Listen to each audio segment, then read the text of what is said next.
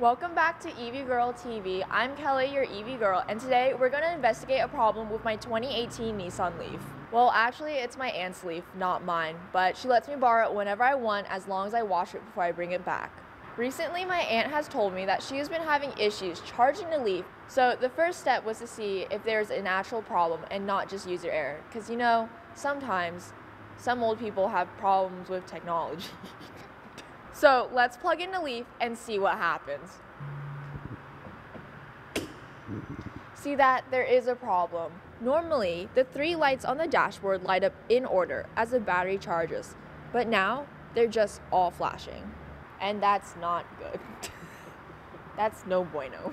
So now that we found the problem, let's try to find a solution. Let's see if the problem is confined to just Chargepoint chargers.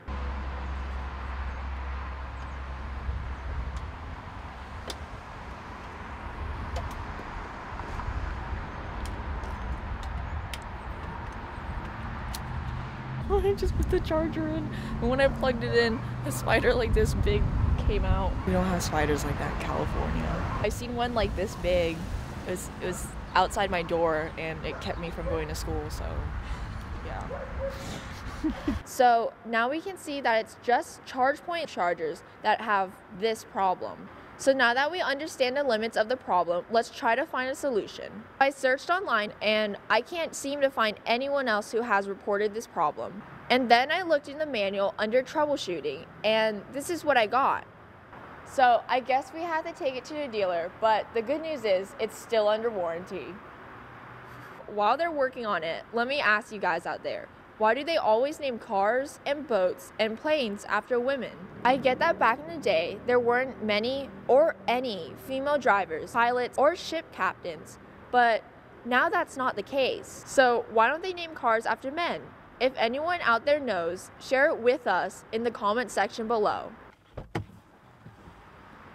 So we just got back from the mechanic, and here's what they did.